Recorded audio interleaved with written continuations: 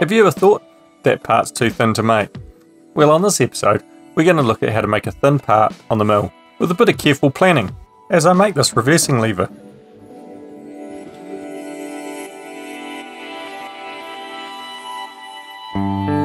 Welcome to the Fill Engine project, where I'm building a 3.5 inch gauge live steam locomotive to my own drawings.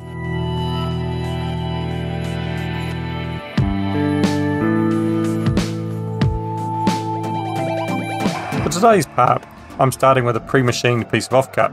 It's 9mm by 15mm, with 9mm being the finished width, so we're going to save a bit of time with that. First task is going to be to machine this to correct length, so I square one end, flip the block over, and do the other end.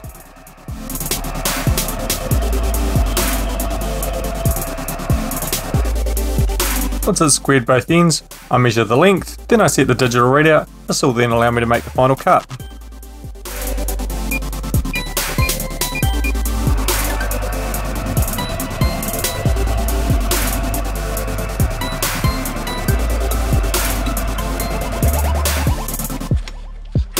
Next we're going to turn the part 90 degrees in the vise. This will give us access to machine the side of the part. I use a machinist square to ensure it's aligned with the vise. Then I make a cut to square the block.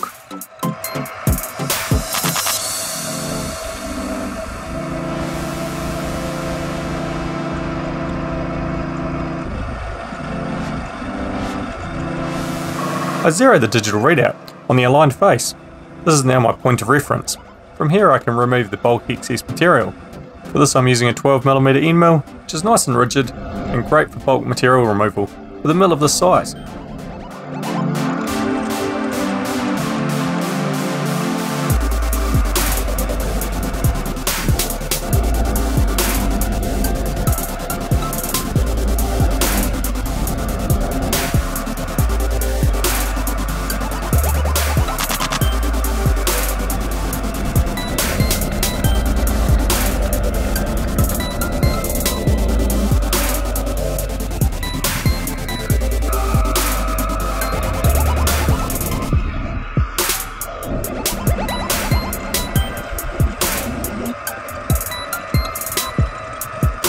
With the bulk material removal done, it's time to switch end mills. Next step will be to cut the fork, which is a 5mm slot with a 5mm radius at the end of it. So a 5mm end mill looks like a good choice.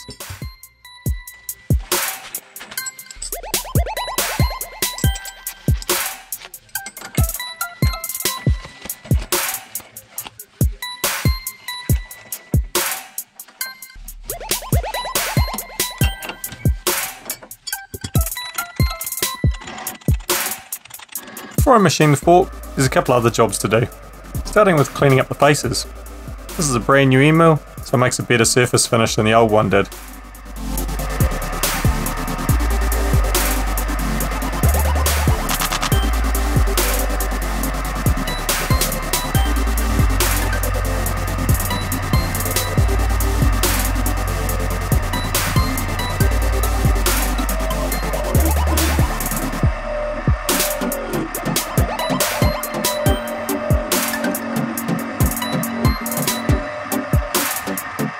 I clean up the face of the fork protrusion and check its length.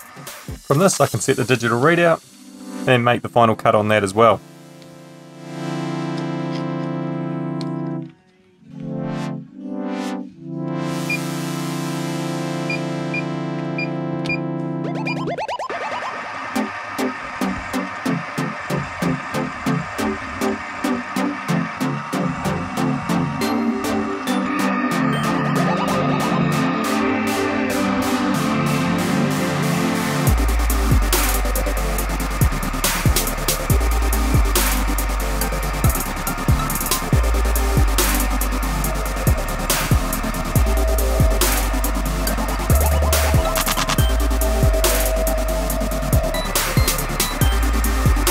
Right, with the final finishing cuts taken, it's time to cut the fork.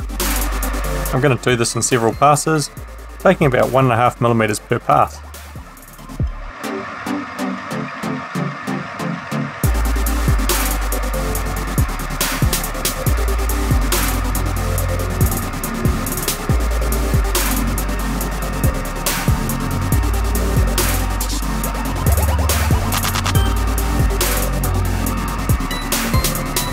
What you'll notice is we've got a good chunk of material left on the back at this point.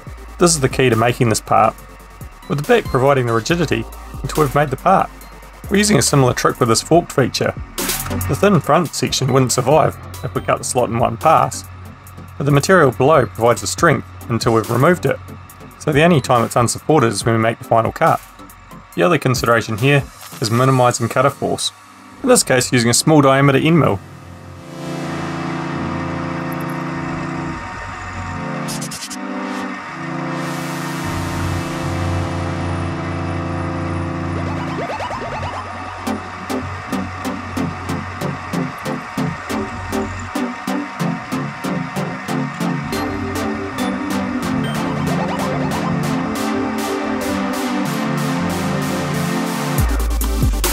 Right, with the fork finished, it's time to drill the holes.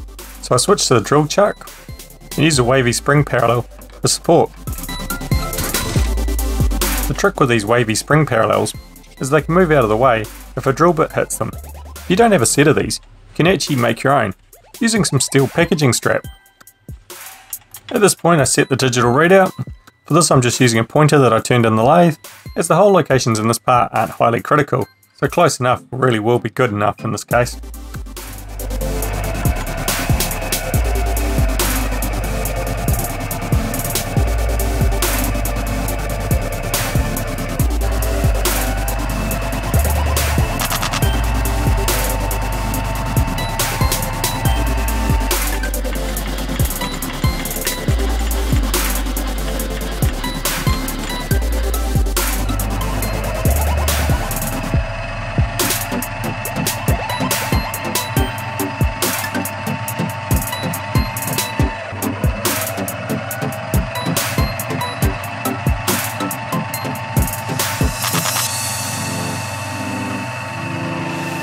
This part has a threaded hole, so I use the spring tapping guide to align the tap, and tap the hole, backing off occasionally to break the chips.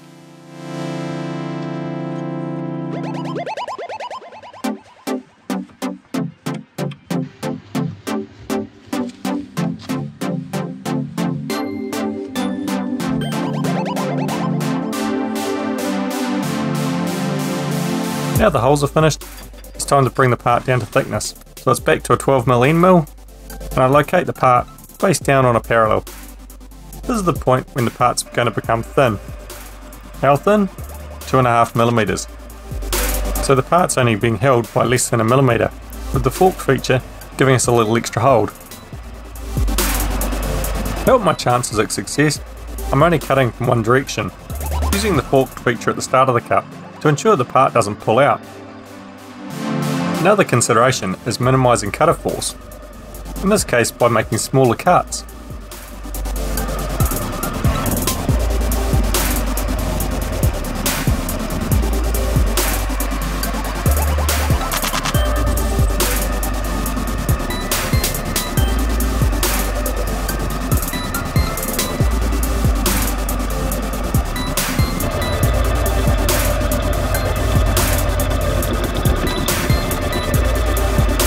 Right, with the part down to thickness, it's time to head over to the bench. I'm going to hand file the ends. As it's not a critical element, I'll save the setup. Otherwise I could have done it with a rotary table on the mill. But as I say, it's really not necessary in this part.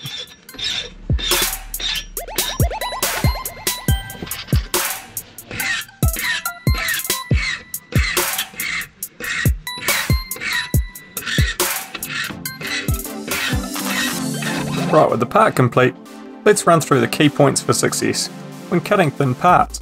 First up, always plan to provide support. That may mean having sacrificial material or leaving material to a final cut to ensure features are supported. Next up, maximise work holding. Ensure the part's well held down and utilise features to your advantage. Finally, consider minimising cutter force. This may mean making a smaller cut or using a smaller end mill. So next time you need a thin part, just remember these points and give it a go. It's probably easier than you think.